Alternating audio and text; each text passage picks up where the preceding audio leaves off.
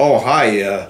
You caught me in the act. I was just adjusting my watch because this coming Sunday is a time change.